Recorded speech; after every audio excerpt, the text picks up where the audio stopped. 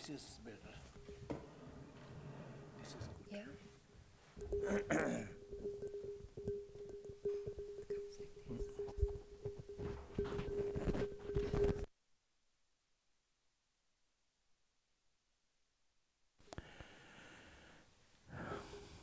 Hello, hello.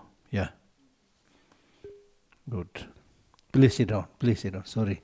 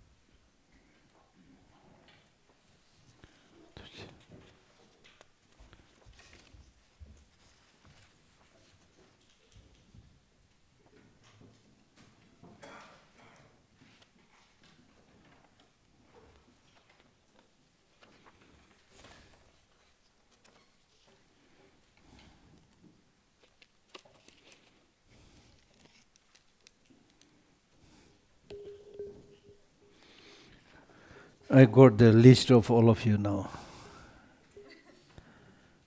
From one from Argentina, from Australia 5, Austria 1, Brazil 2, Canada 2, Croatia 1, Ecuador 1, France 5, Germany 21, Hungary 2, India 23, Indonesia 1, Ireland 1, Israel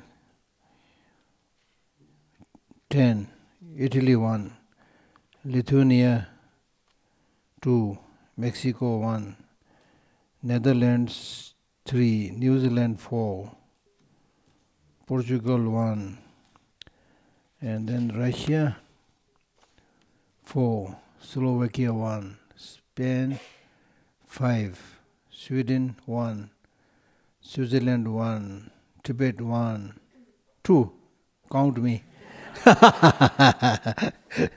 The UK 16, UK, Ukraine 2, USA 11, Uzbekistan 1. Very interesting group. I visited, I think, all of these countries except Uzbekistan and Ukraine. Oh, maybe Indonesia also, no. Lithuania I visited, Mexico I visited, Portugal I visited, Russia many times, UK also many times, USA many times. Anyway.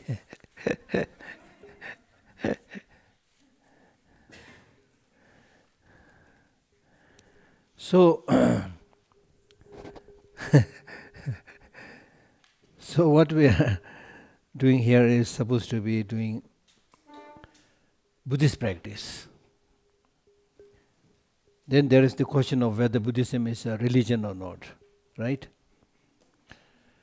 Buddhism is not a religion as we normally understand. Normally religion means a practice where the central practice is faith towards a God, towards a creator.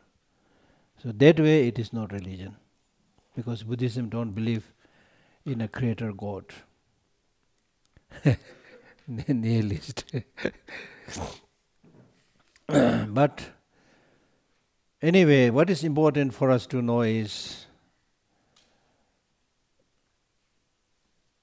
all these major world religious traditions, they are philosophically different. Message is more or less same.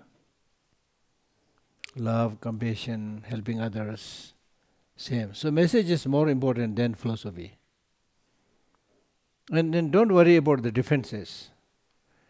Differences are not necessarily divisive. Even in you have a lot of differences. And you have a lot of contradictions. You have one opinion in the morning, one after lunch, right? Because of this conflicting thinking, it gives an opportunity you to grow. So contradiction itself is not a bad thing, right? So it's important for us to know that the message is same. Message is important. Love, compassion, and so forth. Philosophy is not so important. I mean, important in the sense for long-term benefit, for convincing understanding, deeper philosophical understanding may be important, but sometimes if you just exercise dry intellectual knowledge, then it's of not much benefit, right? Right? So, now according to Buddhism is called dharm in Hindi, Sanskrit is called dharm. Dharm has almost like 80 different types of meanings, out of which 3 primary meanings are: one is the path that leads to enlightenment, that's also called dharma. So dharma in that sense is a practice which is non-harming, non-violent. And then dharma also refers to liberation, nirvana, cessation of suffering. Right? So these are the primary meaning when we talk about doing dharma practice. Otherwise, I mean, this is also dharma, this is also dharma, I am also dharma, you are also dharma. So any object, any phenomena that holds, maintains its identity, it's called dharma. So in terms of practice, the Hindi word dharma says dharan kare to dharma. Dharan kare to dharma. That means when you keep something which is useful, then that's called dharma practice. So dharma basically means something by whose practice will help you not to fall down. For example, if you are very fond of fighting, then dharma says, no, it's not good, your blood pressure will increase and things like that. Then you stop getting angry or fighting. That is how you are protected by dharma, how you are protected from falling down. So anything that helps you, not to go down, fall down, that is dharma. The Tibetan word for dharma is chu. Chu. Now you should know this word, chu. You know at least one Tibetan word now. It's your Tibetan language class. Chu. Chu means transform. So again, more or less same with the Hindi word dharma. So chu means transform. Transform means transforming your negative mind into positive mind. If that is happening, then you are doing dharma practice. If that is not happening, then you undergo 29 times retreat, receive 20 times Kalachakra initiation, Guha Samaja empowerment, Yamantaka empowerment, whatever, you will remain the same stupid fellow. No transformation, no change, really. So it's not so much, dharma practice is not so much for the sake of counting that I received this many initiations from such great teachers, I attend these teachings, that teaching. It's not for counting. Right? It's primarily for transformation of your mind. Transformation of your mind means what we want is long-lasting happiness, as we agreed this morning. And what obstructs long-lasting happiness is negative emotions.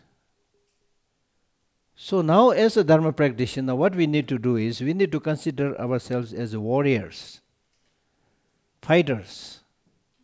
This time, not fighting against another human being, but fighting against the negative emotions.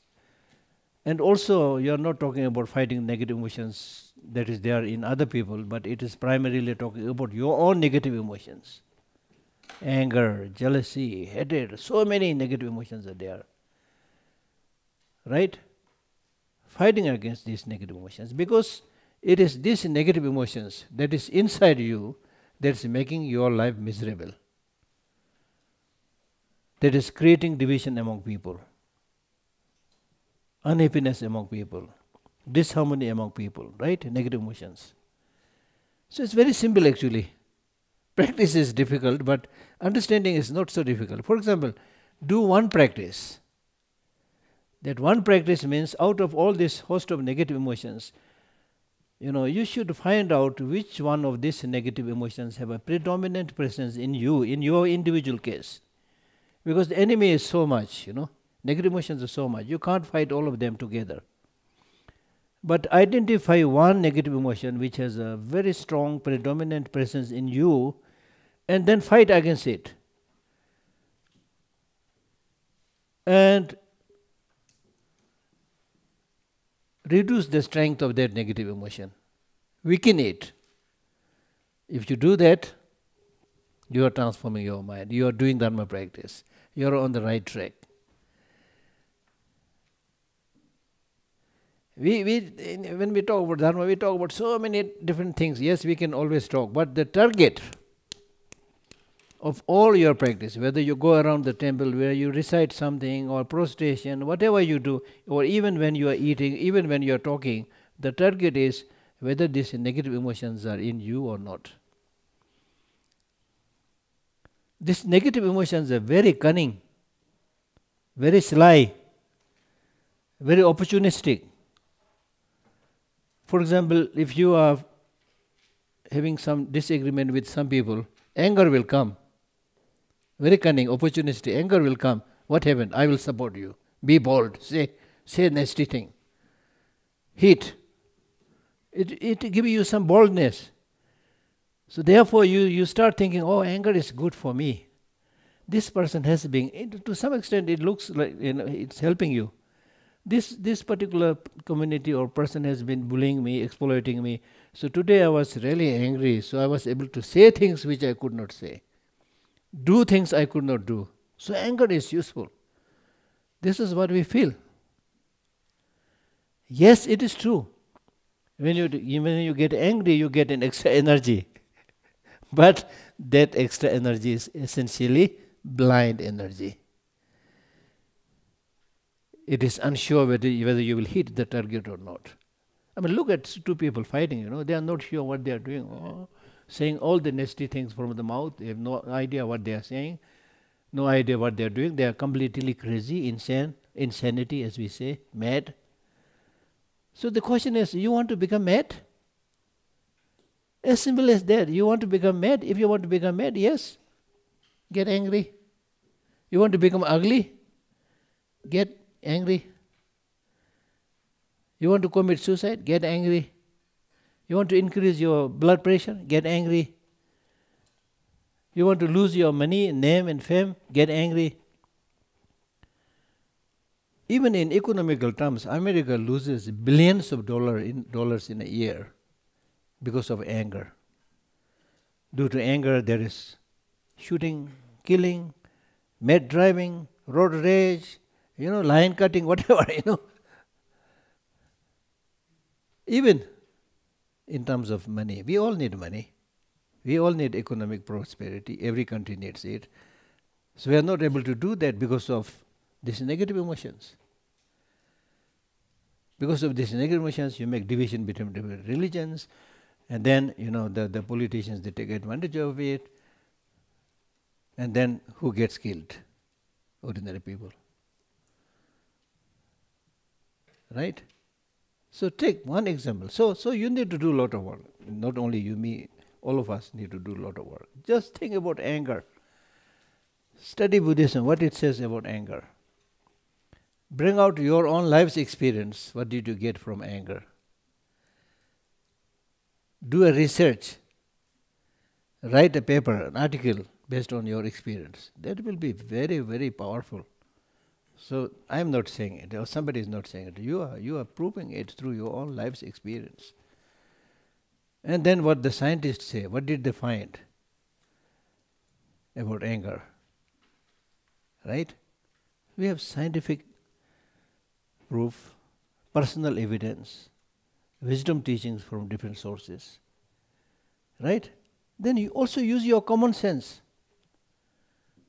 We all want to be a handsome person, right? Beautiful lady, right? And that's why we adorn ourselves, ornament ourselves, comb our hair, decorate ourselves with golden earrings and, lipsticks and makeups and things like that. After all this decoration, then you get angry.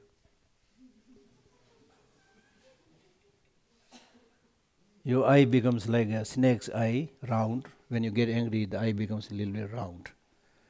When you don't study, then your eye becomes like the eye of a sheep, stupid. Right? So you will not become a handsome person. You wear the best suit, best cloth, most expensive cloth. If you want to get a good girlfriend, if you're angry all the time, she will run away from you. Right? As simple as that. I mean, we can go deeper. This is much more than dealing with those things. But even in our day-to-day life, you see, family members can't live harmoniously, enjoy the food because of anger. And as I said, the worst thing is when you get angry, it destroys your capacity to judge what is right, what is wrong. You become mad, you become insane. All this conflict that we are seeing is insanity, madness. Right? So think like that. With this kind of understanding, knowledge, that anger is not good for health. And I've always been saying that there's nobody who right in the morning makes a motivation saying that today I will get angry. Is there anybody who makes planning, today I'll get angry? No, because you have some idea that anger is not good. But in the course of the day, you meet strange people, then you get angry, you fight, and then at the close of the day, when you look back and realize that you fought with somebody, that you got angry, is there anybody who says that today I was very angry, fought with somebody, so I really enjoyed the day? Nahi hai na koi bhi. Nobody there. So when you get really angry, you become insane. So that's why I'm sometimes scared. These days, insane leaders have all the nuclear bombs and ballistic missiles under their control. Insanity, really. So we need to educate people. Big education is needed, not the classroom type of education, but education of drawing out the inner resources and capacities that you have and how to use it to bring harmony and peace in the world or throughout the planet towards all sanity. That is not easy, but it's feasible if we all make the effort. When you have people from so many countries, you go back and share this. You don't have to sit on a high throne or anything like that, but share this. As a researcher, discuss about this. Right? I have some few friends, some of them just listened to teaching and then went back and they're doing wonderful job in their own area. This is not spreading Buddhism. This is using our common sense and keeping within us what is really important and throwing all the garbages. So therefore, you need to realize that you have obtained a very precious human life today. Very precious human life.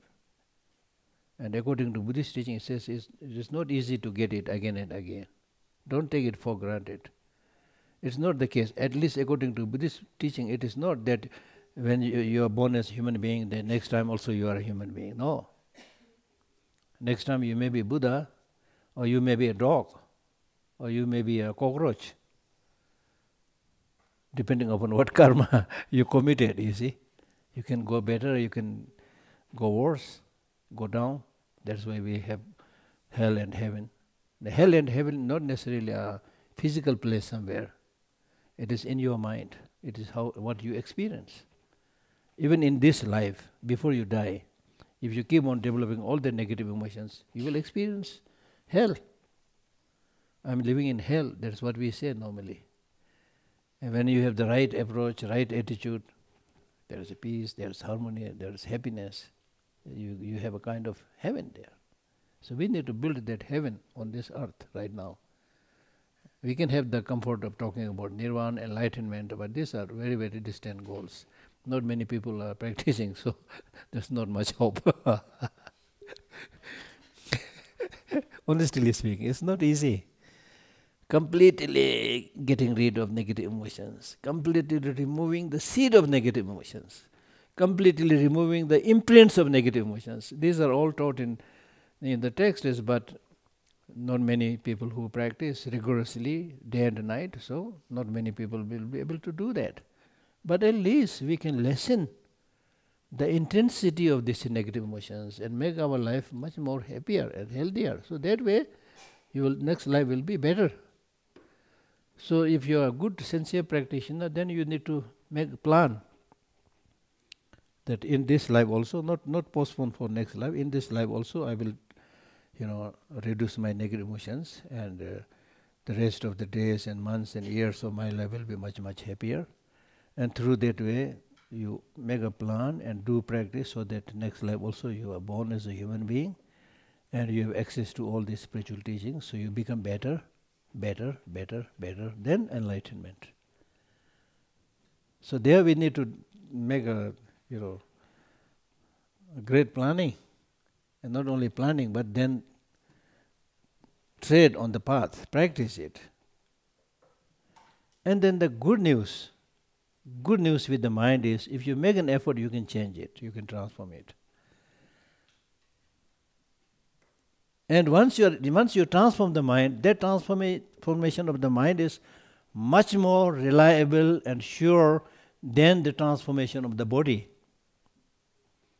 With your physical body, you want to become an Olympian and you give as much training as you can, right? And then you become the number one world's gold medalist in long jump or boxing or whatever, right? Or swimming, right?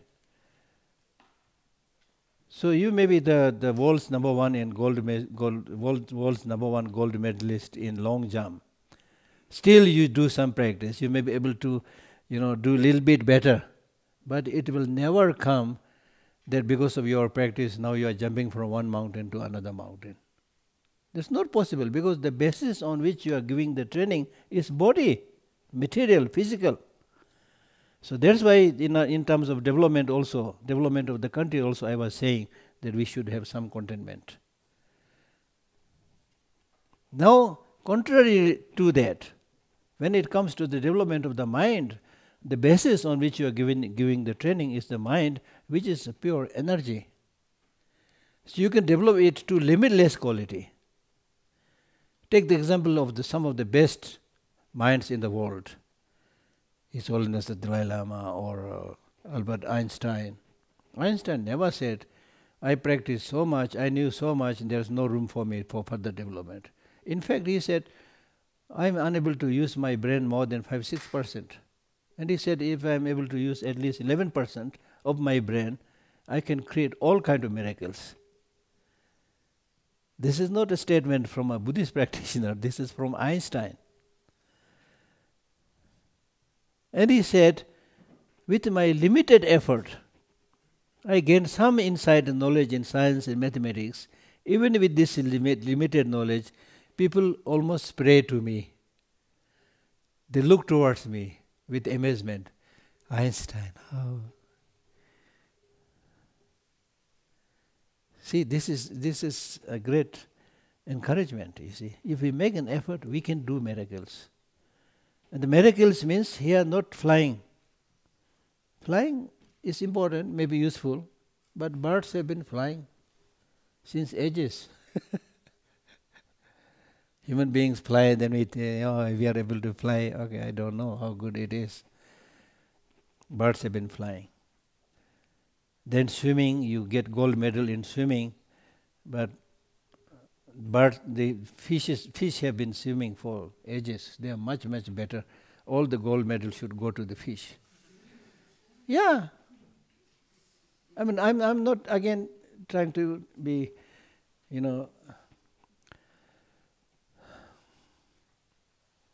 cynical.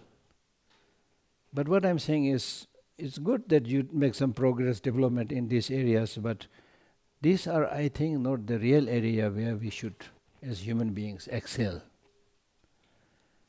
We should excel in terms of development of loving kindness, in compassion. You should be a gold medalist in compassion. His Holiness should get the gold medal. Mother Teresa should get the gold medal. Why are we not getting gold medal for these people? See, we clearly showing that your aspiration is towards material, physical things, seeable things. Right? And then with these clothes, this is branded. All these teachings by Buddha are branded. Compassion is branded. Loving kindness is branded. They are produced in the factory of Buddha himself. And we are not regarding them as branded qualities. We are simply saying, it is good if you have compassion. And many people might say, today compassion has no place. So this is our attitude. So we need to realize the importance of these inner qualities. Reducing negative emotions. On the very day, very time, when you reduce some of your negative emotions, you will be much, much better. There are cases of many people who physically got themselves healed through practice, without medication. Such is the power of the mind. If we sincerely practice with dedication. Dedication has to be there. Half-hearted practice will not lead you anywhere.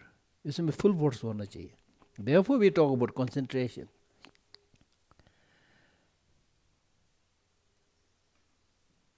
Now today concentration is very difficult. There are so many distractions everywhere. So many. इधर आओ. बुलावा हर जगह से आ रहा है. Right? So it's important to concentrate. It's important to concentrate because if you get distracted, it means you are wandering, you are chasing the sensual objects, and you will get obsessed with these sensual objects, and then your earlier commitment that I want long-lasting happiness and I will work for that is defeated. You will not get it. Right?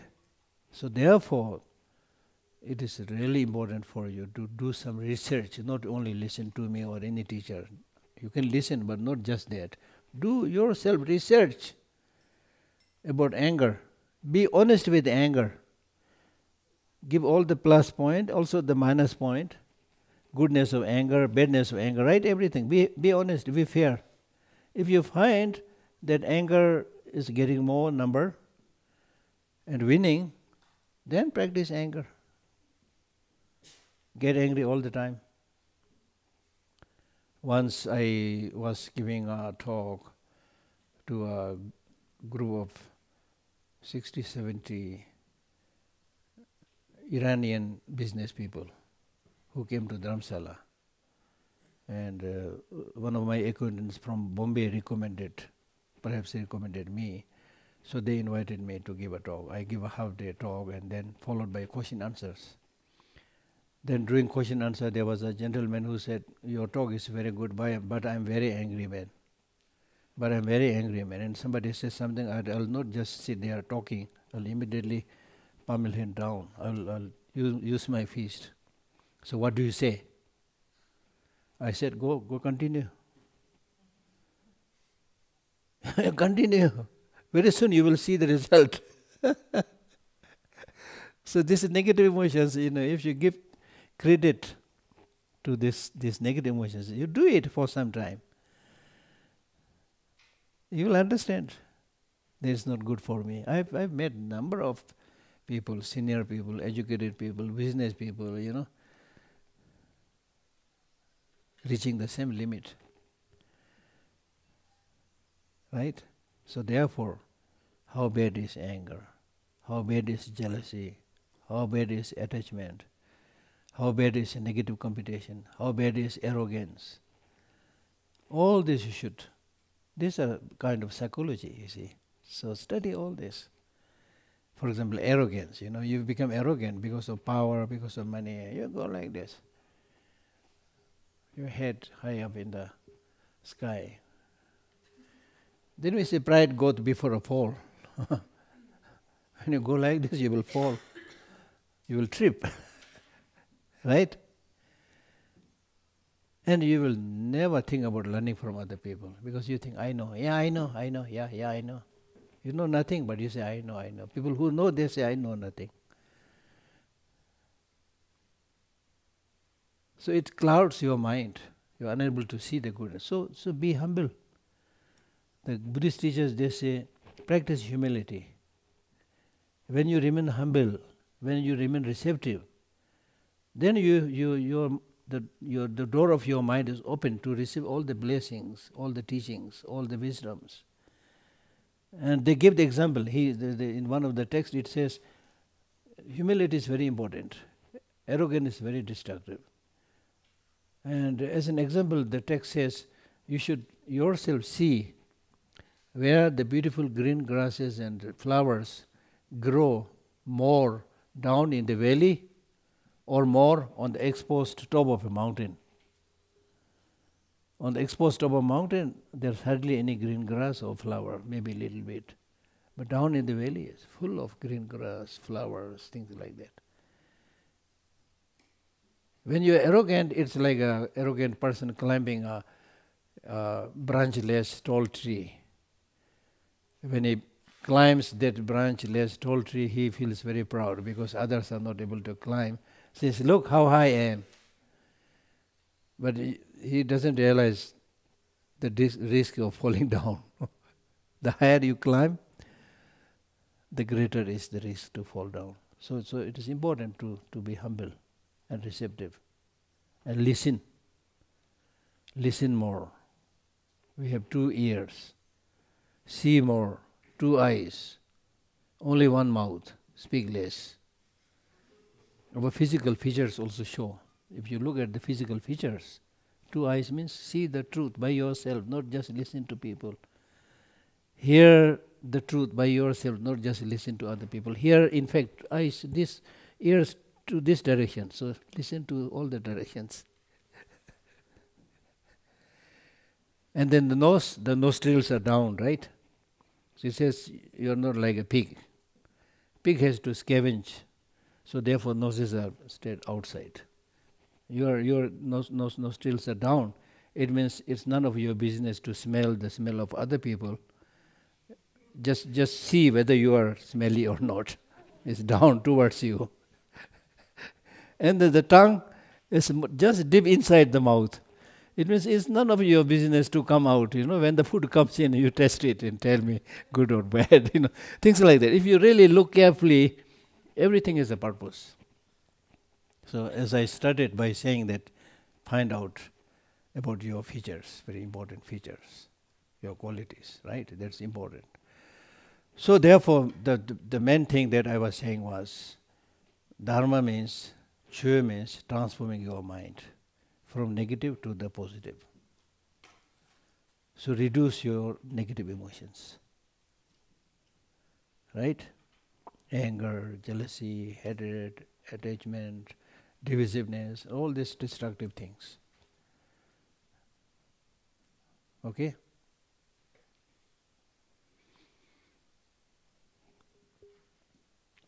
So now the text that we are reading this time is called the three principal aspects of the path.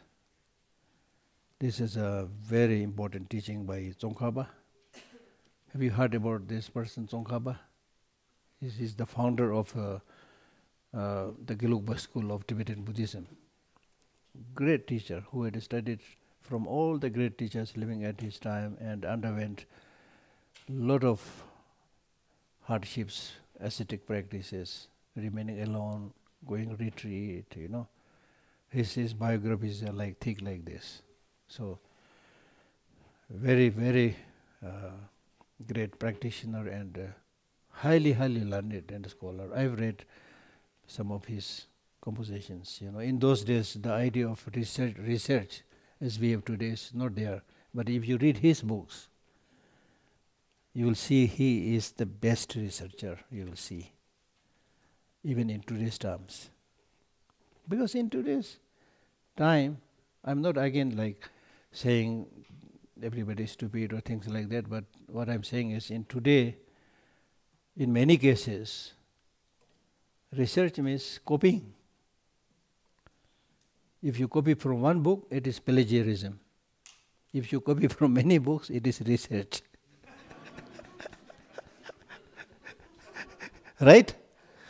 So from that point of view, if you read Tsongkhapa's book, he's not just copying from everywhere. He's just doing thorough research and then comes up with his own explanation. This is what I, researched, and this is what I found. And the great uniqueness of this teacher is, on the same text, one particular text, there are many commentaries by him, commentaries by other teachers, famous teachers.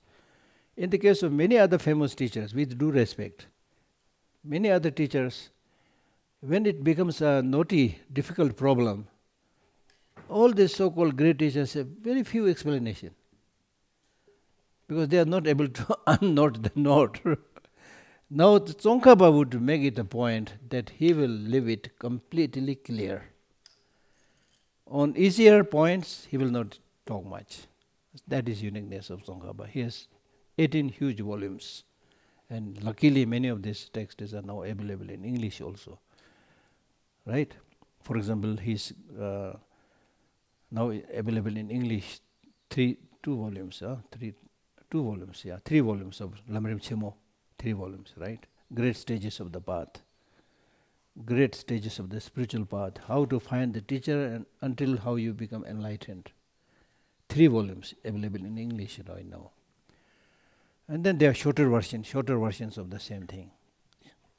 Like this is summarized into 3 aspects, which is also the essence of all those commentaries. Right? And then this teaching on the 3 principal aspects of the path, it is said that Tsongkhapa got this teaching directly from Manjushri. You have idea about Manjushri? This is all like fairy tale, Manjushri is said to be not a human being, but a celestial being, a kind of God. Right? He is called the deity of wisdom. Right? So he, in the initial stage, even Tsongkhapa could not see him directly. He had to use a translator, Lama Umapa. Then gradually when he became more and more purified in terms of spiritual practice, then he was able to receive direct teachings from him.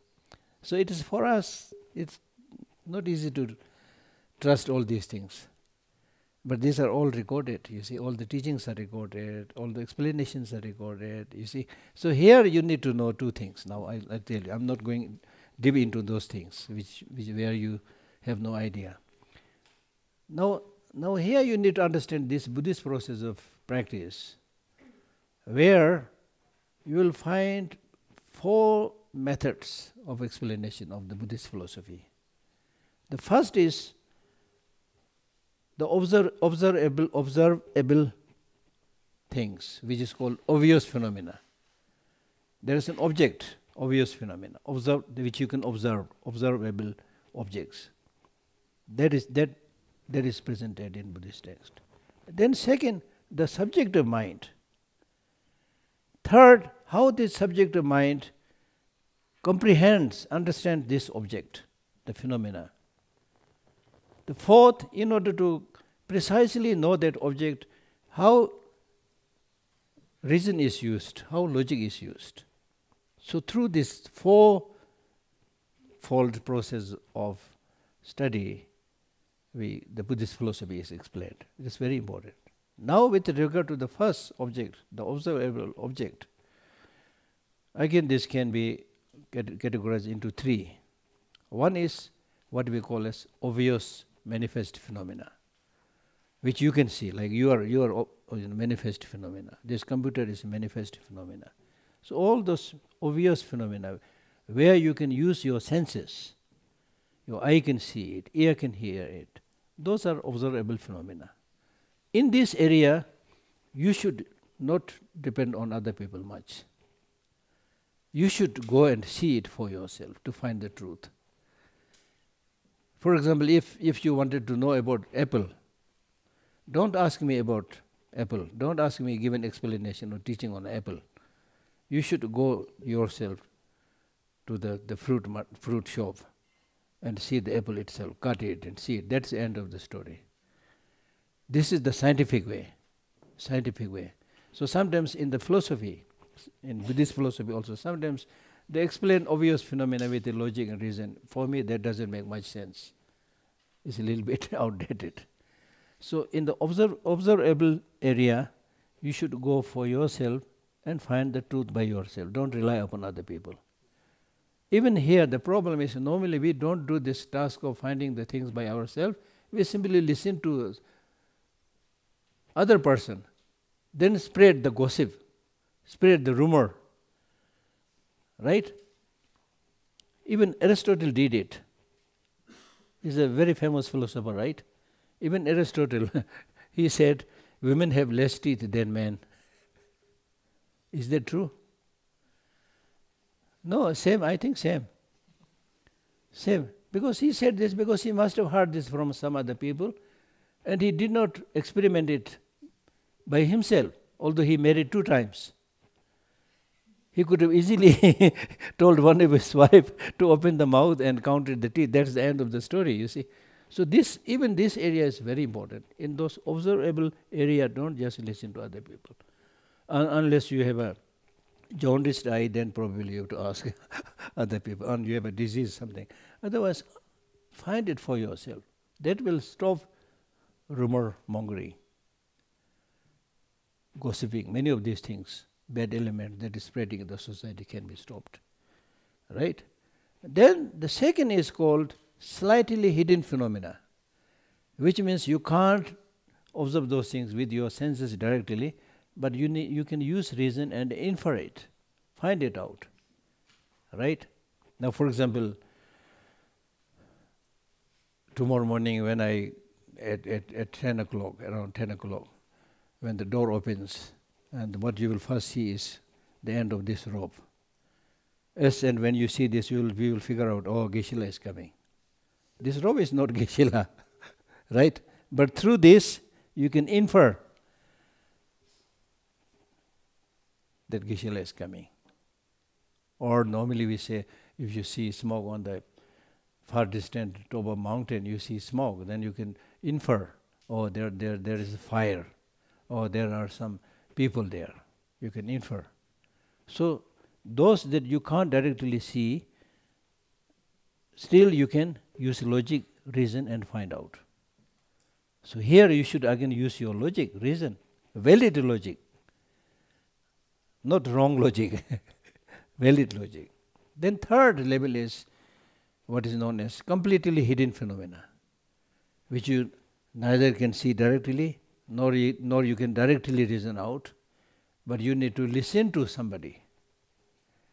Like many of these teachings of the Buddha, that's what I'm saying. Many of these teachings of the Buddha, the Manjushri and all those things that I said, you may not be able to understand right now, but you have to listen to the Buddha. The reason that you listen to the Buddha is in all those areas, the obvious phenomena, the slightly hidden phenomena, and all those areas where you can use your judgment and brain and intelligence You found all Buddha's teaching authentic, reliable. And there is no reason for the Buddha to cheat you or deceive you or exploit you. So therefore, this area where I can't figure things out directly should be correct. Just like your birthday. When somebody asks you when you were born, you say 15 August 1956. How did you figure out? Did you see it? No. Did you reason it? Infer it? No. How do you know? My parents told me. How can you trust your parents? Because my parents love me. They are not going to get anything by telling my birthday wrong. So indirectly you use the reason why you should trust them. Directly you can't use that reason. So there are 3 levels. Right? So in all these levels, now the mind has to engage with all these objects and understand all these objects. Right? So you need to know the nature of these different types of object. You need to, more importantly, you need to know all these different types of subjective mind, the negative emotions, the compassion, the wisdom, all these different types of mind, emotions. And once you study and understand all these emotions, you will be able to find which of these emotions are useful, which of these emotions are negative. That's why we make a distinction between positive emotions and negative emotions, constructive emotions, destructive emotions. And once through this rigorous study you are able to clearly see the goodness of these positive emotions, you should cherish it, nurture it, cultivate it, make it part of your life. When you know in detail the destructive, negative emotions, afflictive emotions, then you should see their destructiveness and lessen it and gradually try to completely eliminate it. And then gradually it is said not only you remove the negative emotions but also the seed of these negative emotions. And when you remove the seeds of the negative emotions, then you get liberated. You achieve nirvana. Still some imprints are left. So you need to remove those imprints also. When you remove the imprints also, then you get completely enlightened, you become Buddha. So that's the process. Anyway, this is a long story, but what is important is, as I already mentioned, find out that one negative emotion which has been bothering you much. Find out about that one addiction which has been destroying your life or disturbing your life. And by seeing the destructiveness of this negative emotion, reduce its intensity. You will be happier and happier, happier. Now today, many people, especially in the modern world, are suffering from this stress, depression, things like that. These are all because of attachment and fear. Fear comes because of attachment. If there's no attachment, why should you have fear? When you don't worry about losing something, why should you have fear? When you have attachment, then you have this fear. For example, you fear death, means you have attachment. If you have no attachment to your life, why should you fear? Right? So this process of Buddhism has a very rich psychology, very rich and deep psychology. How to somebody, as I remember once reading a book where one gentleman, I think scientist, who says the Buddha is the greatest scientist the world has seen so far, because he came out with an idea of how to completely removing the negative emotions from the root. No scientist has ever spoke even about that. Forget about finding the method. But again, unfortunately, today when we talk about scientists, we talk about those people who have instruments and who wear a white jacket, whatever, work in the laboratory. But we don't give a damn to people who work in the laboratory of the mind. For the Buddhist practitioners, your laboratory is with you right from the birth, your brain, which is source of all other laboratories, which is source of all other creations that you have created. It comes from here. But this headquarter itself is completely neglected. Right? So therefore study about human mind, study about how emotions function. Study about brain, right? Then if you do a comparative study of how brains function according to the scientific explanation and how the mind functions according to Buddhist explanation, you'll more or less come on the same point. Based on my little reading, they are pointing to the same thing. For example, meditation. In Buddhism, we talk about meditation, which means making your mind habituated with something again and again, repeatedly doing it. According to the brain scientist, whether you will develop positive emotions or negative emotions dependent upon what kind of brain connections you are going to make. Those areas of brain where you constantly do good things, then that areas of the brain where there is better connection of these positive things, it will continuously do that. For example, after the birth, the child is not even able to speak because connection is not made. And when gradually the connections are made, the child is able to speak and even sing a song, things like that. So similarly, we have to make this good connection, not the bad connection. This now scientifically we can find that out. It's not just Buddhist teachers talking about it. So,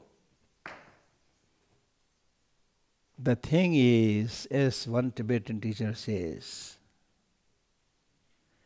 there is nobody who will catch hold of your hand and throw you into heaven. Meaning, your best friends, even Buddha cannot do this. There's nobody who will catch hold of your hand and throw you into heaven. Similarly, there is nobody who will catch hold of your leg and drag you into hell. The so-called your enemies can't do that. The Chinese leaders couldn't do that with Tibetans. They physically torture it, but mentally they have no control. So the inner resources become so useful. We have examples of so many Tibetan prisoners. Some of them were in prison for 20 years, 17 years, 16 years. And I know one monk who was in Chinese prison for 17 years. He was from Namgyal monastery and he knew His Holiness. But unfortunately he could not escape. So he was imprisoned. And then later on after 17 years in prison, he was able to come to India. And he has a bent bag and I was helping him go to the hospital few times. Then one time His Holiness called him and they were talking and His Holiness said, you remained in Chinese prison for many years. Did you face some problem, some threat? He said, yes, on few occasions I faced some problem. His Holiness thought must be problem or threat of his life. He said, is that so? He said, no. It is the danger of losing compassion for the Chinese torturers. Danger of forgetting compassion, imagine. Because the more they torture, it becomes intolerable, right? So might be, losing compassion, danger of losing compassion or getting angry. So he thought this is a great risk and danger in my practice. They are torturing me. Right now I am physically suffering, but in the long run they will suffer more than me. So he was feeling love and compassion for them. 17 years. And the end result is, even after 17 years in prison, I met not only one, but many Tibetans. If you listen to their story, I had interviewed some of them. We have recordings of those talks and teachings. Unbelievable, the resilience. Many foreign journalists who interviewed them, they couldn't believe their eyes. You remained in Chinese prison for 16 years, 17 years. Still you seem to be intact. This is because of practice. Because at the end of the day, nobody can help you. Your friends will go, enemies will go, relatives will go. This is exactly what Shantideva says. Zawa namja major shing, friends will go. Miza namja major shing, enemies will go. I will also go. And not only that, even in this life, we have all seen how many people are dying, how many people are living. So at the end of the day, you will have to take this journey alone. So better you prepare right now. And that will help you not only at the time of death, even now. Even now, many people are suffering from loneliness. And that loneliness is not so much about physical isolation. That loneliness is mental loneliness. The people who are suffering from loneliness in a city of 20, 30 millions. And there are meditators sitting high up in the mountain who remain alone and practice for the rest of their life. They never suffer from loneliness. Right? So, today, not only today, earlier also the great Kadamba teachers mentioned this. The problem with us human beings is we don't know how to live alone and also don't know how to live with others. I mean, these are gold mine. These wisdom teachings are gold mine. We don't know how to live alone and don't know how to live with others. If you don't know how to live with others, then live alone. If you don't know how to live alone, then live with others, with love, with compassion, with harmony. So we are not good. Then, if you don't know how to live alone, how to live with others, then of course depression will come. Loneliness will come. All this other low self-esteem will come. All other problems will come. And these meditators who meditate high in the mountain, they are physically alone in solitude, but mentally they are praying for everybody, thinking about everybody, you see. So love is not how many times you touch each other. It is how many times you reach each other. Mentally how you reach each other. Remember them in your prayers. Think about them. That is at least, for example, if a big conflict is going on in some other parts of the world, people are dying, there's nothing much we can directly do, but at least we can mentally be with them and pray for them, you see. Right? That's why Martin Luther King said, I don't feel sad when bad people do bad things. I feel sad when good people don't do anything. So we need to be more active and make our presence felt, so that the society has no room for bad people. You see? If it looks like you are the only person trying to do good things, nobody is coming out supporting, it will be very difficult for you. If we make all our presence felt, nobody will dare to do bad things. Right? So, our enemy, not only enemy, our enemy number one is the negative emotions, not the people. Not the people. Therefore, in one teaching it says, in one sense, dogs are more clever than human beings. Because if you throw a stone to a dog, the dog will first chase the stone, then probably come to the person who threw the stone. But human beings don't do that. If I hit you a stick, you will immediately jump upon me, not after the stick. Right? And then we will try to justify it, saying, yeah, dogs are stupid, you know. The stone did not fly by itself, did not come by itself. It's the human being who threw it. It's the human being who used the stick. Therefore, I'm after him. So we try to justify it. But then Shantideva says, if you think you are really clever, then if you really want to go to the root, then also don't go to the human being, but go to the negative emotions inside that human being, which made that person helpless, got angry, and seized by anger, he threw the stone and the stick. And look here, you neither go to the stick which directly hit you, nor go to the source, which is the afflict emotion. You are catching somebody in between. Right? So the point is, when there is a strong presence of negative emotions, you should feel sorry for these people because they are helpless. Nobody wants to get angry, but the anger comes. Nobody wants to develop attachment, but attachment comes because of situations, circumstances, and things like that. So when you see this, if you read this very famous book called 400 Verses by Aryadeva, one of my favorite texts. So there he says, when a sick person goes to the physician, doctor, the doctor or physician, of course, these days again doctors and physicians are questionable, but in the case of the good physician and doctor, he would have sympathy and concern for that sick person. Even if that sick person misbehaves, he will or she will understand it and give the best treatment. So similarly, the Buddhas see negative emotions as the enemy, not the person who has the negative emotions.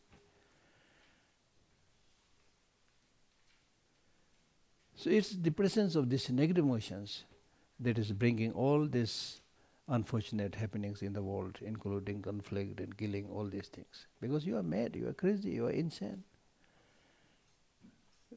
Like anger. Then with attachment, because of attachment and greed, we are destroying the whole planet. I want more, more, more. And this is there because ignorance. Anger, attachment, all these negative emotions there because of ignorance. You don't know the reality. You misperceive the reality. And because of this, you end up developing all these negative emotions. So therefore, through study, through reflection, remove your ignorance, lessen your ignorance. Then you will be able to see how closely we are connected to each other. How closely we are connected to the earth, the environment in which we live. The medicine you take comes from the earth. Imagine if you pollute the earth, how are you going to get pure medicine? If you pollute the earth, how are you going to get pure water, pure air? As simple as that. In the Tibetan medical system, it is said, you get sick, you become sick when your 4 elements are imbalanced. And you take medicine to balance it. Now imagine if that medicine, that pill which is prepared from polluted, contaminated environment, it will have no effect to balance the imbalanced elements. So it's really like question of life and death.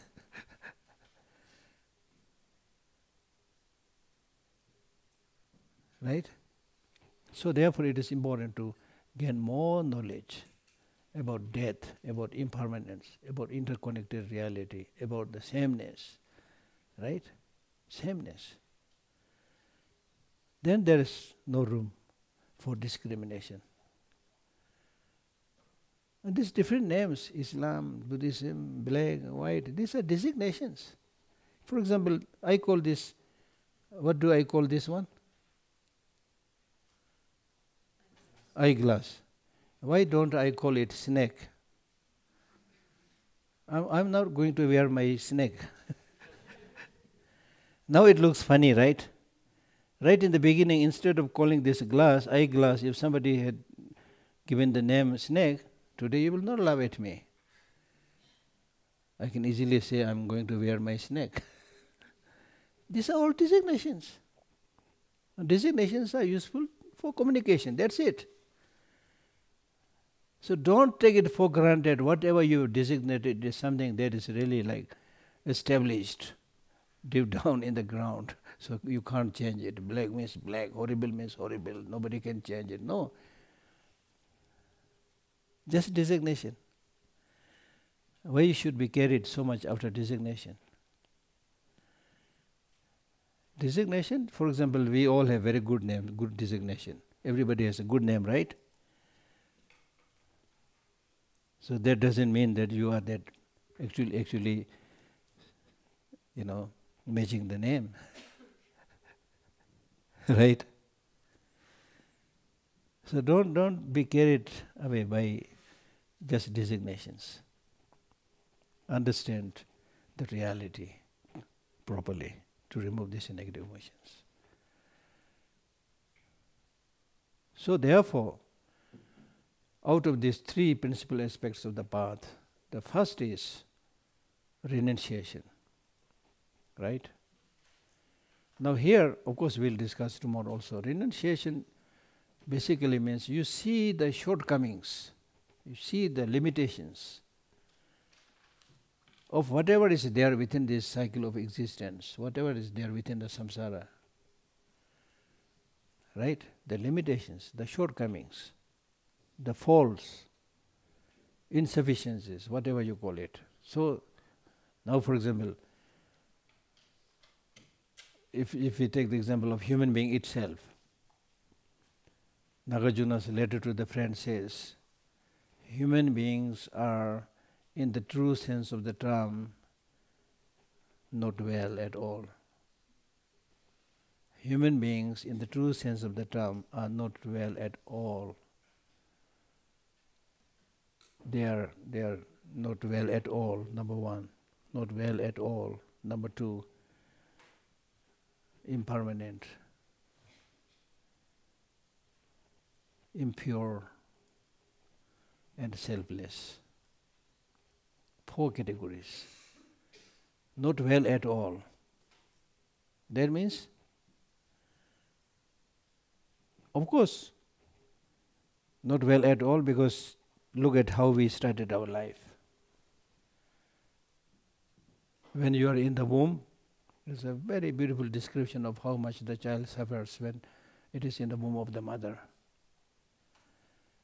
Completely enclosed within that pulp or whatever you call it. No light, nothing. And if the mother is not careful, she takes hot soup or hot water, it hurts the child, things like that. A lot of description there. Then finally, when the child takes the birth, the first thing that the child does is crying, not laughing, not smiling. Right? First thing that the child does is crying. And by crying, the child is asking for something. That is the child's only language. And what do you think the child is asking? The child is not asking for a lengthy discourse on Buddhism. or thereby any religion. This is very significant and important. The child is asking for somebody's love. That love also, not the business love that we develop as grown-up people, but unconditional love. Because the unconditional love, because that helpless child has nothing to give back. The child has no hair, no teeth, no cloth, forget about money, forget about speaking 2-3 languages, not even one language, the only language is that crying. Very vulnerable. And that human child is actually much more vulnerable than the young ones of animals. Young ones of some animals, immediately after the birth, after few seconds, few minutes, they start walking. Right? Walking. Human beings, human child, for 6 months they are not able, the child is not even able to lift the head. Crawling, still not able to lift the head. Then next 2 years, not able to walk properly. Very vulnerable. At that very difficult, vulnerable, fragile time, it is the mother's unconditional love, primarily mother, others may be there, but primarily mother's unconditional love, that made the child not only survive but flourish. So remember this. Our life started by this unconditional love. But as we grow up, we forget this unconditional love. And the little bit of love that we develop, especially between boys and girls, is business love. You love me so long as I love you. That's business. What is being taught in Buddhism is unconditional love. You love other people because they are exactly like you. They want happiness. They don't want suffering. You also want happiness. Don't want suffering. So with this realization, you should show this unconditional love, which we are unable to do.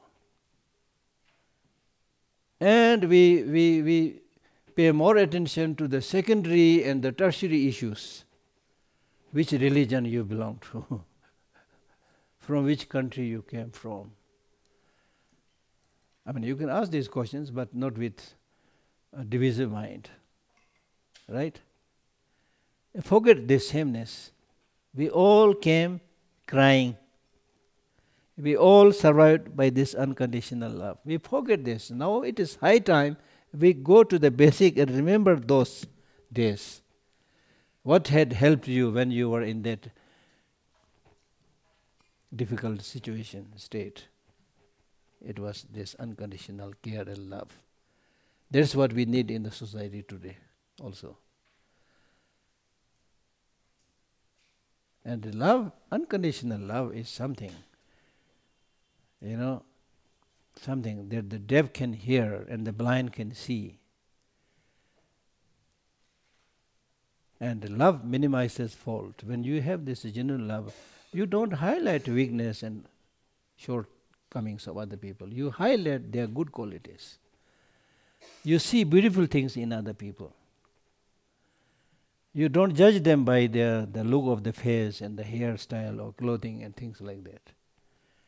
I mean, it's a miracle. That's why I was saying that we can all, as I quoted Einstein saying that, if you have more knowledge, you can create miracles. That means if you reduce the intensity of this negative emotions a little bit, you are creating miracles. If you used to be very, very hot-tempered, angry person, now that anger is gone, you have done miracle. That's a real miracle. Being able to fly is nothing. Right? So therefore, today we did discuss many things, but some of this you should remember. One, explore more about what it means to be a human being. Explore. This is your homework. Not necessarily today, this time, but do this a little bit more research. What it means to be a human being. What are the main sources of long-lasting happiness? Right?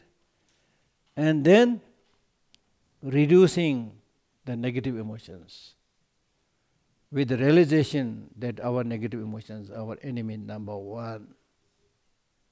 Negative emotions are our enemy number one, but unfortunately those negative emotions have already captured the headquarters of our mind. They're already captured. I'm not saying we are embodiment of all the bad things, have no good qualities. We do have good qualities, but I'm saying that the negative emotions have an upper hand in our daily life, in our daily decisions.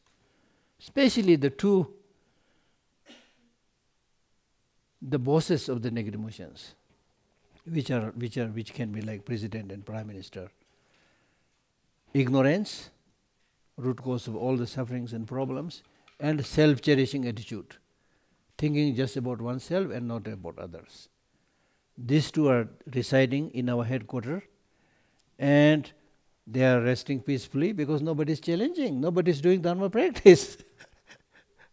Nobody is talking about bodhicitta, nobody is talking or practicing, not only talking, but nobody is very sincerely practicing bodhicitta, emptiness and so forth. So nobody is challenging. They got a landslide majority in their election.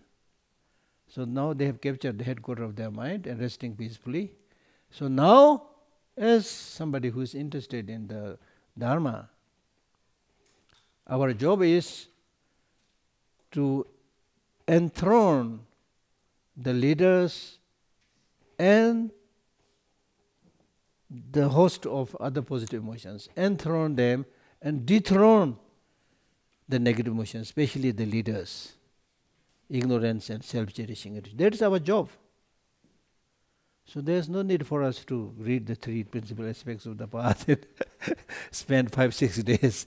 Honestly speaking, I mean, I'm not saying I will not come, we'll do, because this is a worldly way of doing things, you know. I practiced, I attended the 6 days here. And all these things are, you know, daily kind of things that the organization has to do, or we have to do something like that. But what I'm saying is, you should catch the heart, what needs to be done.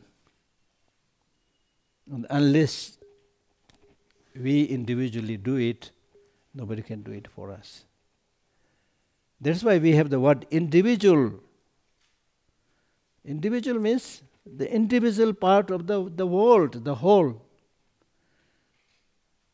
So don't say we can't change the world, because you are individual part of that big world. Sometimes people almost kind of discourage us by saying, there's nothing much we can do. We are just a cog in the big giant wheel which is moving, and we are just a tiny cog in the wheel. I said, maybe you are a tiny cog, but don't cooperate, just come out. Yeah, really. So we should always have, you know, then, as I always say, think globally, act locally. Yes, to some extent it's right. You can't, you or me, I'm not president, prime minister. Even president, prime minister can't change things easily. So we can't change things overnight. So that's why I say think globally, in the form of prayer, in the form of solidarity. Talk about it, think about it, what is right, what is wrong, right? Don't just side with some other country or things like that because of your likes and dislikes, but honestly, who is wrong, who is right. If there is a need to talk about that, support that. Act locally means that is more difficult. Talking about world peace is easy. Oh, if the world peace, you know, non-violence, it's easy. The problem is the next door neighbor. Sometimes they say, talking about world peace easy. The problem is the the miserable next door neighbor. And not only neighbor, but your family members. You know, even with your family members, we may not be that nice, honestly speaking, you see. Husband and wife, before they are married, they look very nice, especially during the honeymoon, they're very nice. Without you, I can't live, and without me, you can't live, and then chase each other. That's what we see in the Indian movies, chasing each other, right? And then after the honeymoon period is over, spend some time together, and then even the questions are not answered properly. You know, when somebody calls from outside, you look so nice. Oh, hello, how are you? But when your husband is calling you, wife is calling you, the response is also not that good. Familiarity breeds contempt, as we say. You see, this is our human nature. But it's important to learn to live nicely with those people with whom you work, with whom you live. Then, very easy to talk about world peace. Okay?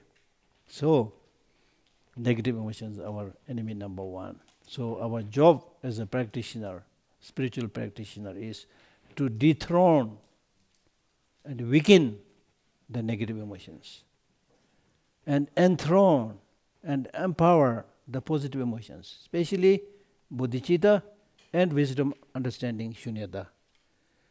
Okay? The antidote to ignorance is wisdom that sees the way things are.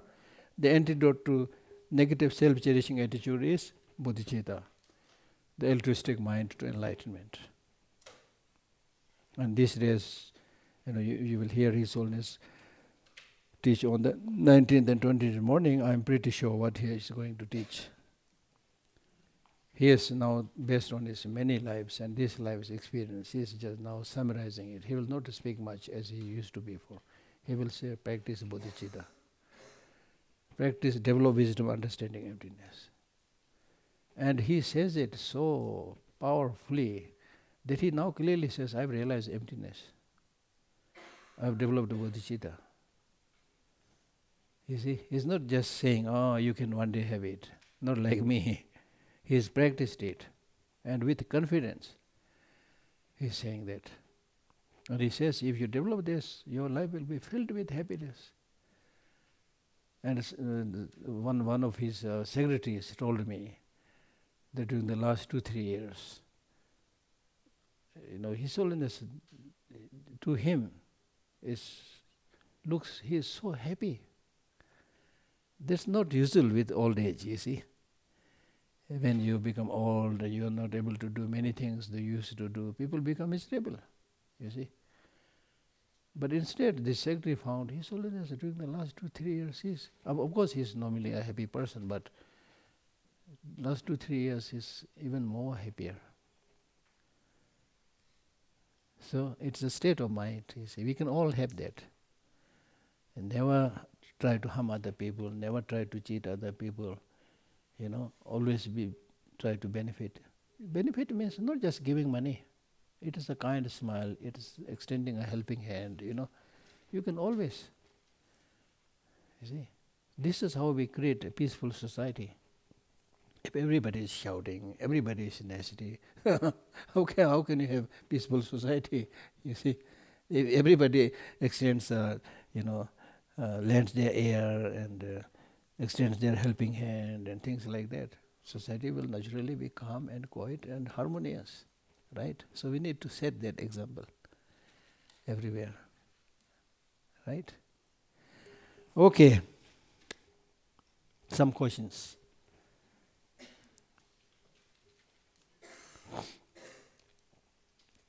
Not questions, if you have observations also, please.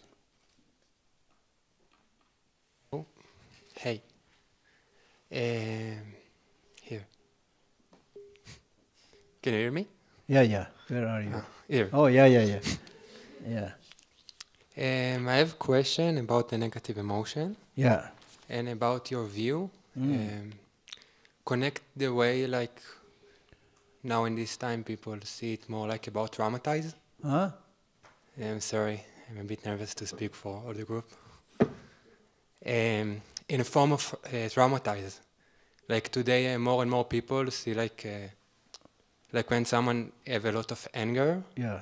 So it's mean like you have like a really intense experience, and this is the way the system learn how to protect himself.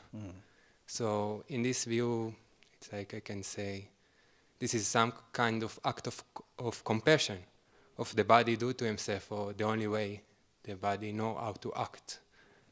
And more than this, today people see more and more, I'm not sure if it's completely the truth, but this is the research, like it's come from the body, from different area in the body, the traumatized stuck, not from just the brain. And I would love to hear your opinion about this, or how it looks from the Buddhist view. One thing that is difficult for people to make distinction is that you can become very strong without getting angry. Because people think that if you have to be strong, you should get angry. No. And because of this misconception, people tend to think non-violence is a sign of weakness. Compassion is a sign of weakness. No. Violence and anger, they are really a sign of weakness.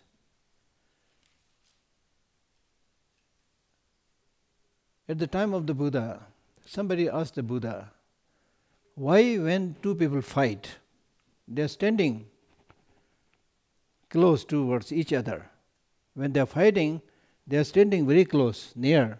But still when they are fighting, they are shouting at the top of their voice. Why they have to shout like this? Because they are sitting next to each other. And the Buddha said, yes, physically they are close, but mentally already they have distanced themselves. So they shout.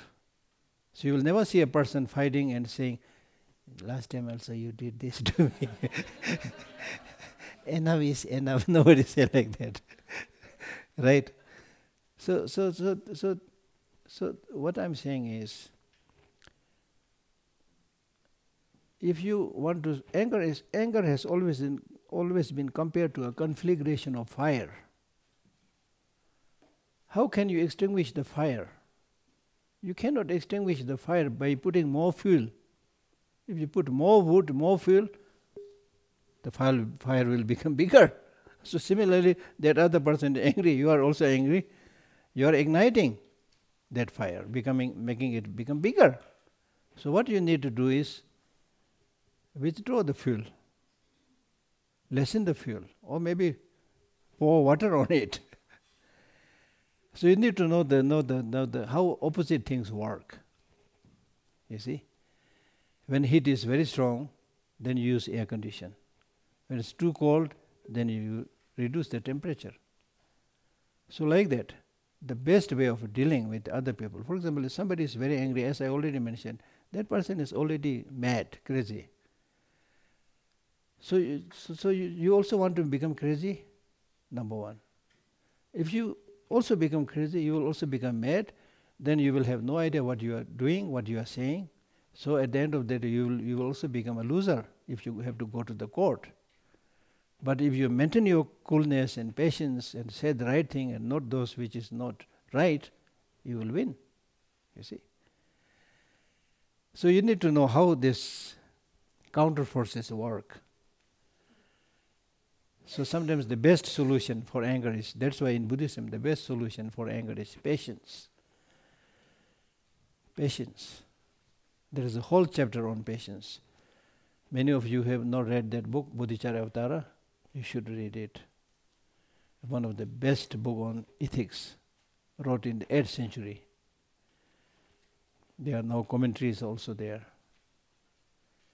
I will try to bring some copies for some of you. None of you have seen that book? It's in the library. Yeah, we have. Here.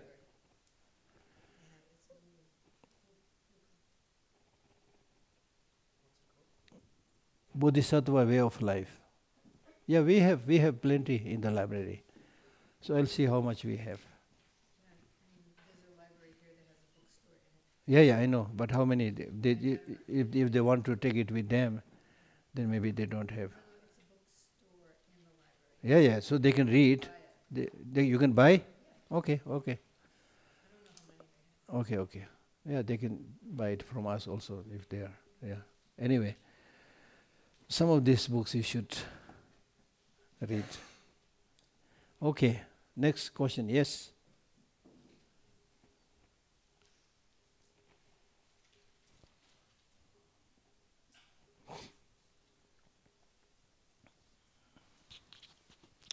Hello again. Namaste. Okay, so I have this question in my mind. So I wanted to ask, does isolation helps? Okay, in the sense, I'm not saying exactly like go into the woods or forest or in the upper Himalayas and just start living alone. But does isolation helps, like being alone for some time and at some place where nobody knows you and like there are no friends and families? And like along with this, does being silent helps? Like just being silent, like for a good amount of time? Yes. Okay. Yeah. Being silent helps. Living in isolation helps. But whether you really should go into isolation or not is up to you. How you are going to do that. Because even if you isolate yourself, if you don't exercise your mind and practice, it is of no use. You may be able to distance yourself from your family, moderation from your family members and things like that. But in terms of spiritual practice, you will gain nothing just by isolating yourself. In fact, there is a very famous stanza where it says, if you practice, even if you remain as a householder, there is a liberation. If you practice. If you don't practice, even if you isolate yourself and move into the top of mountain, you will continue to accumulate causes for negative birth, not liberation. And then he gives the example. Like in India, there were kings and ministers who got enlightened, who achieved nirvana. They have household like Marpa, the famous teacher of Milarepa. How many of you read the book by Milarepa? If you read this book, you will be flabbergasted. He is said to be the king of all the practitioners in Tibet. And he is said to have achieved enlightenment in one lifetime. The hardships that he encountered, you won't believe it. Life history of Milarepa. Life history, a biography of Milarepa. And then his 100,000 songs that he sang when he was moving into the mountain. He was basically running away from people. He became a meditator. It's a very long moving story. And he was mistreated by his uncle and aunt. Then he went to learn black magic. And he became expert in black magic, bring hailstorms, killed many birds and people. Then he repented it and then became a great practitioner, was able to even fly, things like that. It's a very, very interesting story. But he was always running away from people and remaining naked in snow mountains. You won't believe those things. But it's a very interesting read. That actually shows your mental and then his 100,000 songs, such a powerful teaching and inspiration. So I'm asking you to read more and more, yeah. But that his biography is not very thick.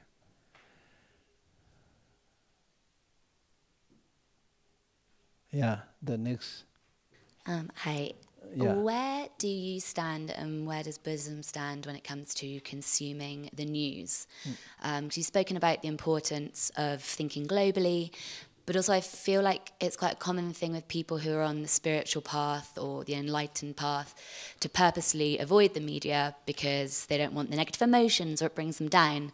But equally, isn't that a kind of ignorance? And if we're in a privileged position where we can access news and we can learn about like genocides happening and countries being occupied, then we have a responsibility to do that. So how do we balance that responsibility with taking positive action and the negative emotions that there can could be arise? many responses. One is, as we say, no news is good news. So basically, taking a clue from how human beings have been living before. We are also same human being living today with different technological products at our disposal. Otherwise, we are same human beings, same emotions. So basically, even without watching news, you can figure out what is happening. A general idea you can have. But then you're also listening. You might be listening to what other people are saying. Surely it's like it's up to us to make the choice. Like how do you make, for example, you yourself, how do you make the choice of what news you? In my case, number one, I must confess I am not a great practitioner, okay? Don't expect me. So therefore I am hodgepodge, I am, jack of all, master of none.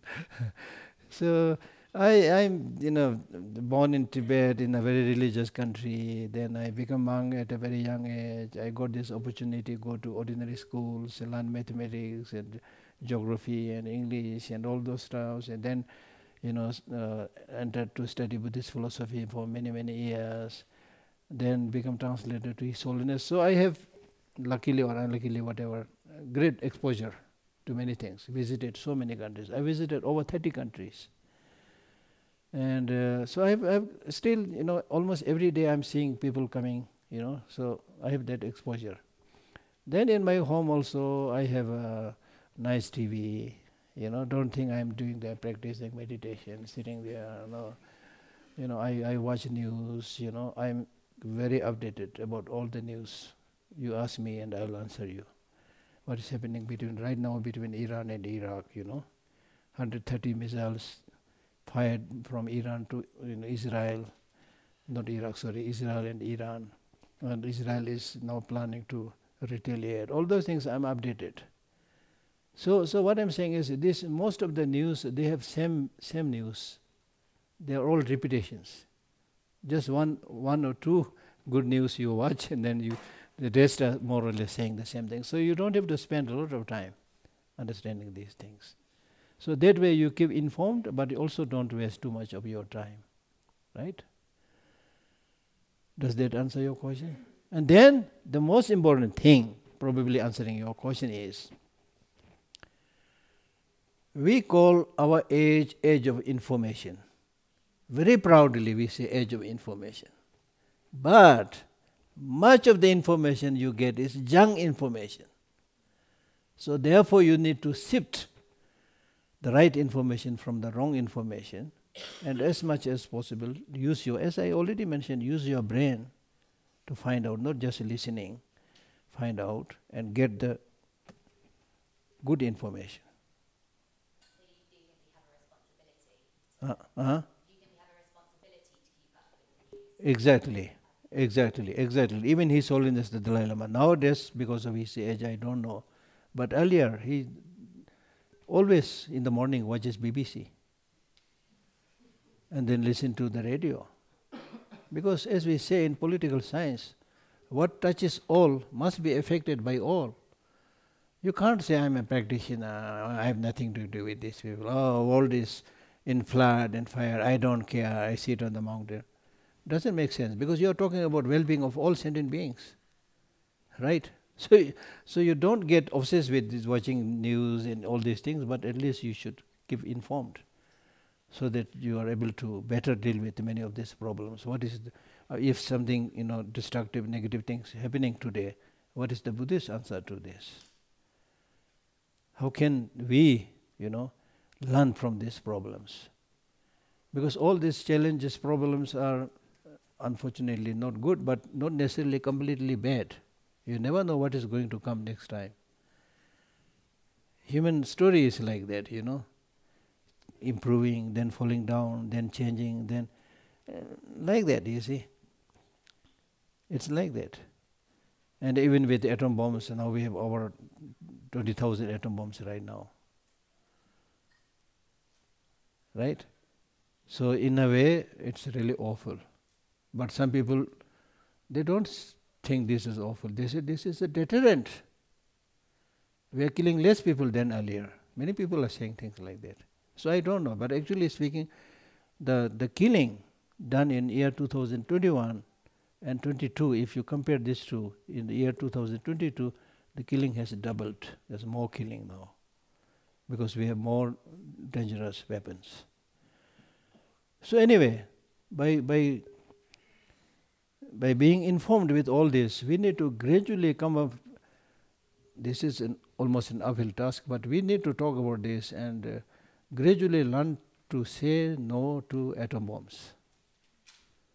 Some of this very destructive. At the end of the day, it is people, that has to change. So there should be a global kind of mobilization of disarmament. And His Holiness has already written books on that. Disarmament. Right? Otherwise, as Einstein said, that there will be a lot of destruction if there's Third World War. And then in case there is a Fourth World War, the Fourth World War will be fought with stones and sticks. This is what Einstein said. Meaning that at that time, there's no destructive weapons. Everybody has killed each other. And what is left behind is few people and stone and sticks. Right? But then India, I tell you about this atom bombs with India. Shall I tell you the story? There was a time when atom bomb was a privileged possession of some countries. India was not allowed to produce atom bomb. India tried very hard. They are having difficult time. Then finally they decided to make atom bomb. And when they made the first atom bomb, they called it Buddha bomb. I wanted to tell you this, Buddha bomb. Meaning that this is for peaceful purposes, not for destructive purposes.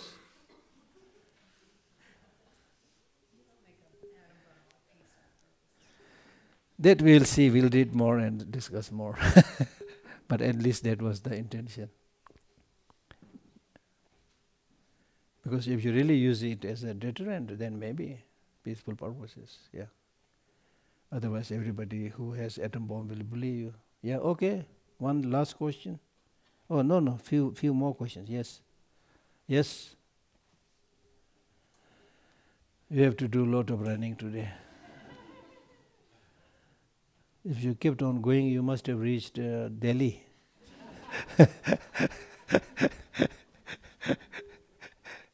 Question is also about negative emotions and about how to dethrone them and take their power away without suppressing them. Or what is your perspective on suppressing emotions? Because what I see many times, also in my personal case, oh, I really want to be a good person, so I cannot get angry. I shouldn't get angry. But then it's all just being put behind, and then one day, you know, with a lot of people, it can explode when they're just always putting it behind. And also what I see or experience is that a lot of time actually being with the emotion or being present with it without reacting leads me more to the seed of it, to see what is underneath. Suppressing means if you just suppress it without further ill will and hatred, then this suppression is useful. You suppress it and you have no ill will, so it will disappear. You did not express it so that other people didn't get hurt, so that way it is good. But if you suppress it, but deep down there is disliking and hatred, then this will fester. Then one day it will explode. So that is not good. In that case, it is better that you say the right thing. Get angry and say the thing, express it, then finish. No hatred, no anger. That's better. Right? Yeah. Okay? Yes.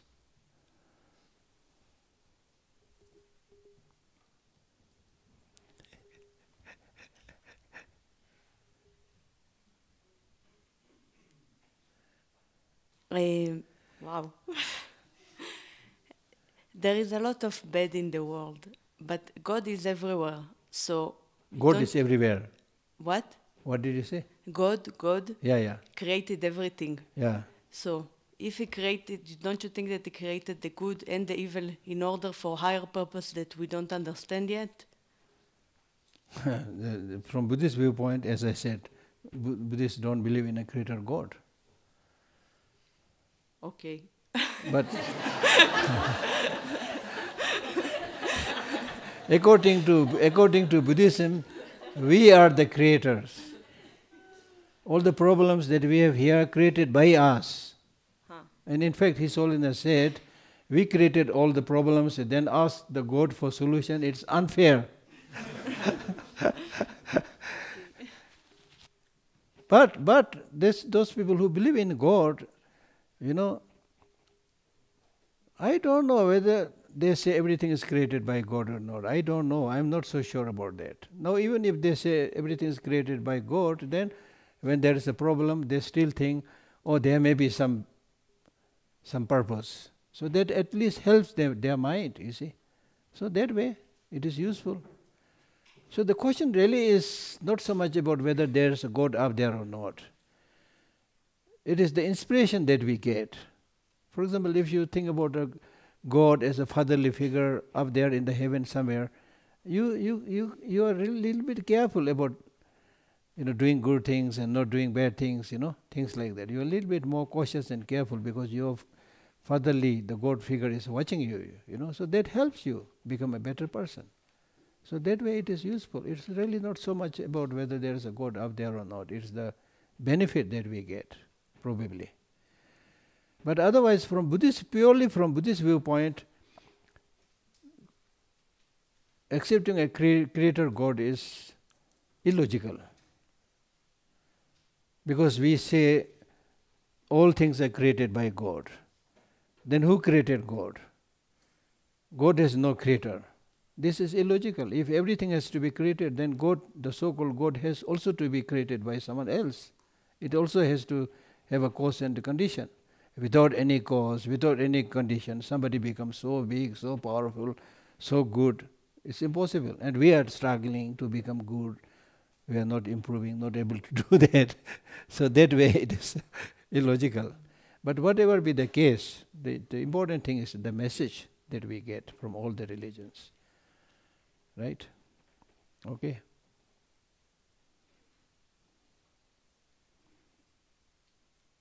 Yeah. But in Buddhism also we say suffering is introduction to happiness.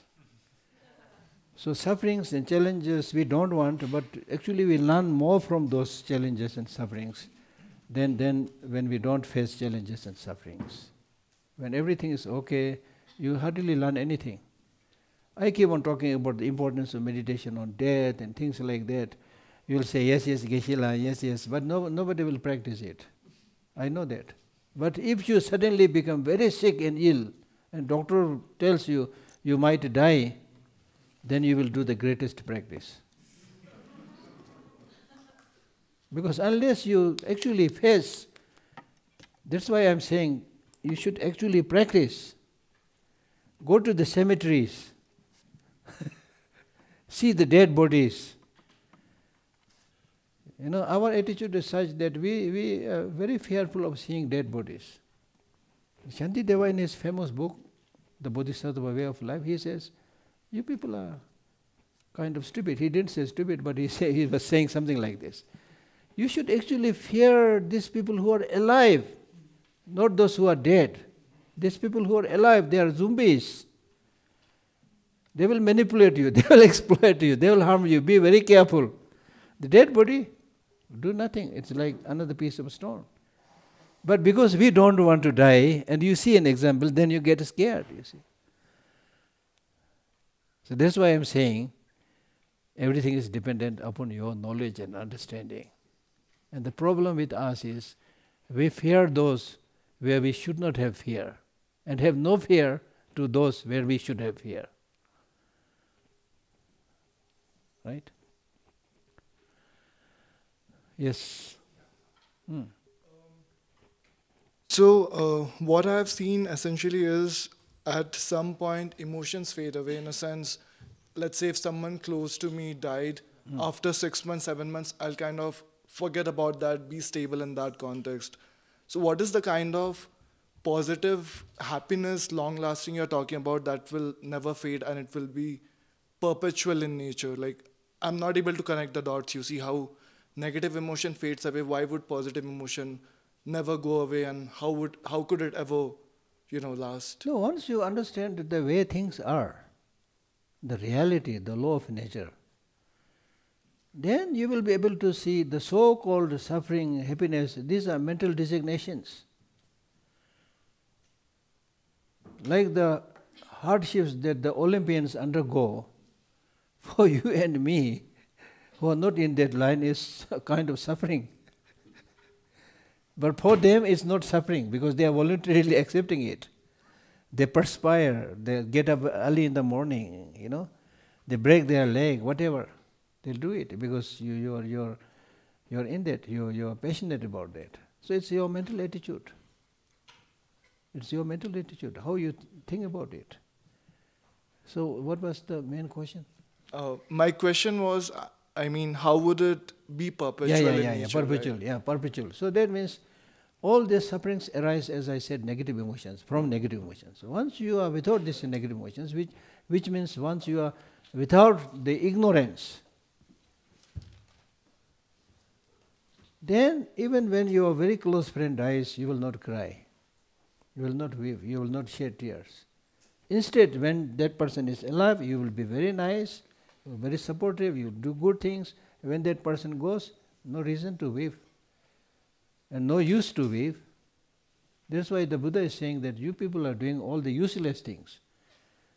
Useful things that you should do, you are not doing. Useless things you are doing. When you are living together, you are not so nice. When that person dies, you shed your crocodile tear. No use. And then in fact he goes further by saying that if you really have to cry for somebody's death, then you should cry every second. Every second somebody is dying.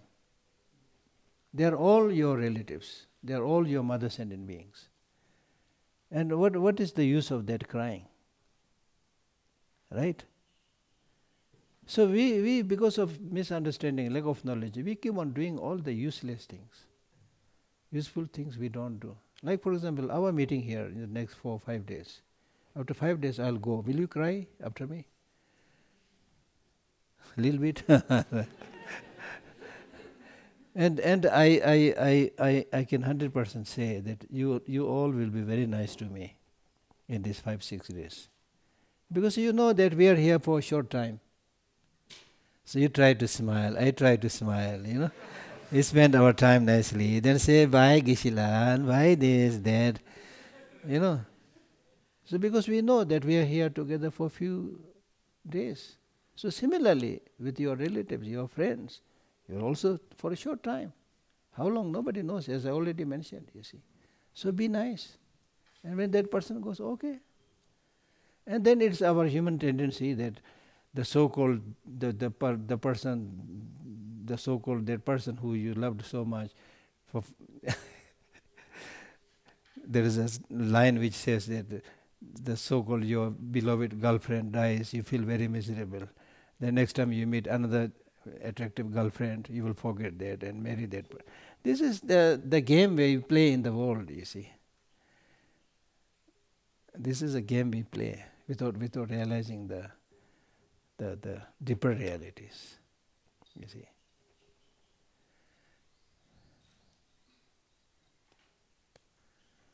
Okay. Yeah.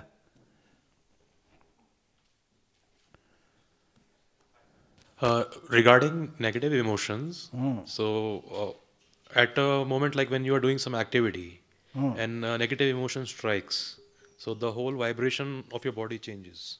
Yeah, yeah. And at that time, I try some things like try to get a better feeling thought. So thinking about something that feels better, something else, yes, that helps sometimes. Yes. But some of the times the damage has already been done. So now when you say like to get rid of the root cause, the seed of the negative emotion, yeah. When we are going for this, do you recommend looking at working on the antidote, like you said, for anger? You said like Patience. Patience, yes. Yeah. So working on being patient or trying to confront, like, why am I angry?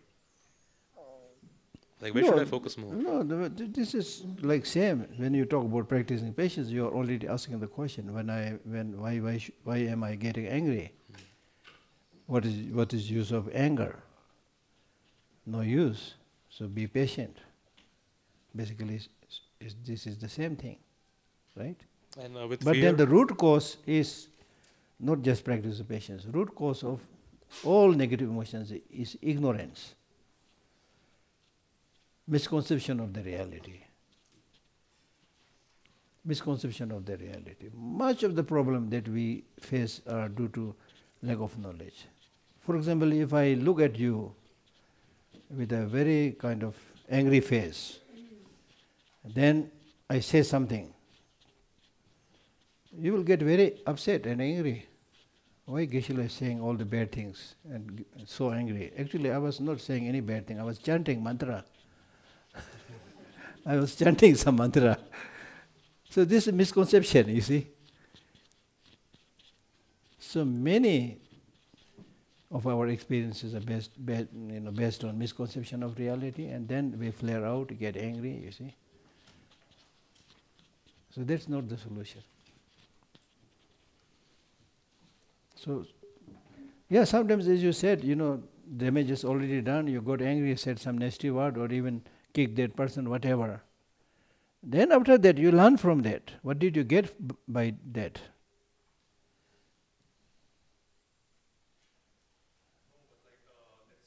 regarding fear, Huh? so let's come to fear. Yeah. So I'm going to do something, Yeah. and I can do this, and I'm so excited, and I'm about to jump.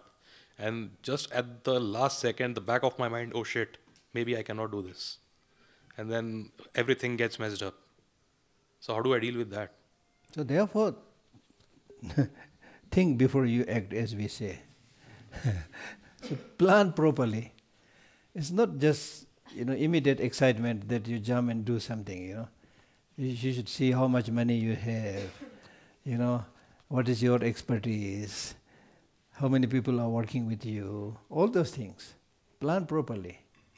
And also in life it is not good idea to start doing too many things. Do one thing good Stick to one or maybe two, not more than that. Small things, okay, no problem. But if you are doing a big project, a relatively big project, do one thing good. If you, whatever it is, if you do one thing good, that will encourage you to do more things. People will give you more recognition. Then you will shine out. If you start a little bit here, a little bit here, a little bit there, because there is a promise of money.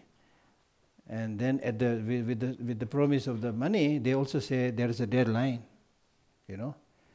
and you are unable to meet the deadline, and before you meet the deadline, you will be a dead person, you see. So I got some good offers from some people to do this, do that, with this deadline. I said, forget it, get lost. I don't want to waste my life, So my life is happier, you see. So the temptation will be there. So don't just run after temptation. See carefully whether you can do it or not. Yeah. It should be, it's not enough to have good high aim, but it should be manageable. Recently I met a relatively quite rich person. So she was also asking some questions. She wanted to go up and up and up. I said, it's none of my business. You have the way and the means, you can, it's up to you. But since you asked me, in the long run, it is always better to do something that is manageable. Right? Yeah. Okay. Good evening, night, whatever. And see you tomorrow. Thank you.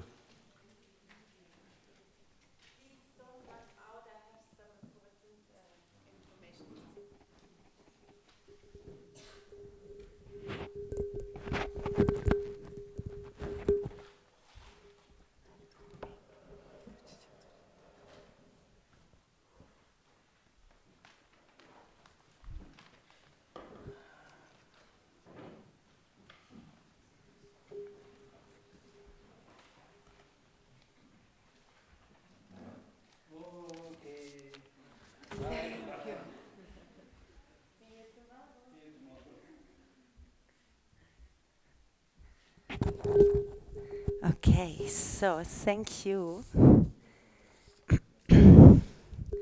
So the